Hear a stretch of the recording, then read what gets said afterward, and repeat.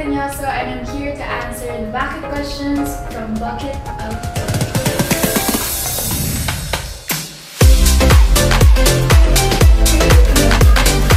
Iyak ba ako dito?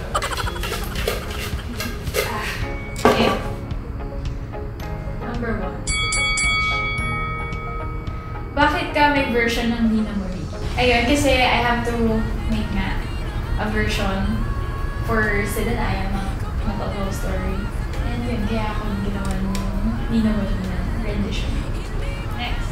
Bakit umabot ng 20 million and counting streams ang Di Na Muli?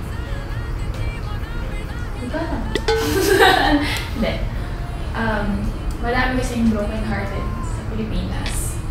At hindi na muli, ayun, nire-remind tayo kung bakit tayo nagkamali. Okay, thanks. Bakit ikaw ang kumanta ng awit natin? Bakit ba?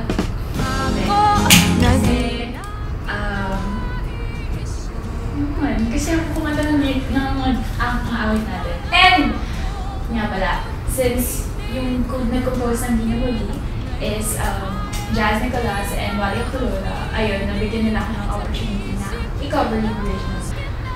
Okay. Bakit ka umiyak sa music video ng ang awit natin? Mahirap mangako na di na. Kasi meron kaming music video ni Gab Dagman. Doon ako umiyak talaga ng gusto kasi may scene kami doon na parang break kami din. Siguro dahil dun sa scene na yun, na dala ko ng emotions. Bakit hindi mo kami bigyan ng sample ng awit natin? Okay, sige, bigyan mo ko dyan. Bakit? May sinabi ba akong hindi kita bibigyan ng sample?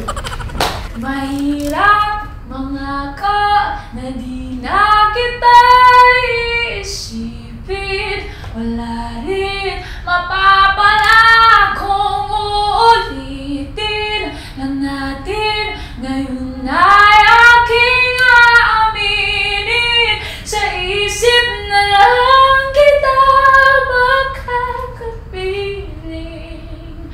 Tuwing maririnig ang awit natin. Bakit dapat pakinggan ng awit natin? Kasi I think makaka-relate siya sa lahat eh. Kasi lahat naman tayo nasaktan sa buhay.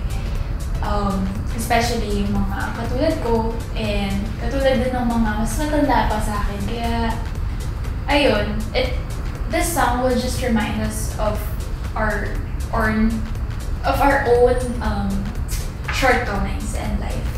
Kaya, ayun, yun yung song na since makakapag-remind siya sa atin ng shortcomings, hindi natin ulitin yun. It's actually a song for hope.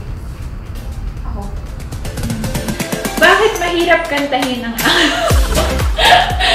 bakit mahirap kantahin ang awit natin? Actually, totoo, mahirap nga siya. Nung first time kong ni-record yung awit natin, hirap na hirap talaga ako kasi yung chords niya, hindi yung simpleng 4 na chords, ang dami niya. Kaya bawat tono, kailangan ma-hit mo siya kasi kung hindi, maging sentonado ka. Kaya pinractice pa namin ni Sir Jazz before kami actually nag-record para lang siya. Mahirap na siya. Pero saludo ako sa mga nakakanta niyo. Bakit ka kumakanta? I love this question. Actually, ito yung pinakamagandang question. Bakit ka kumakanta? Kasi ang tagal ko nang kumakanta. Hindi. Wala. This is what my heart tells me to do. And kahit ibahin ko yung passion ko, bumabalik pa rin ako dito. Parang it's destiny and it's fate na I'm really purposed to sing. That's why I'm singing. And there's a lot of people that need hope. So my songs probably in the future will bring more of that. Thank you for playing Bakit Bucket with me. And don't forget to keep listening to ang awit natin. It's now available on Spotify, iTunes,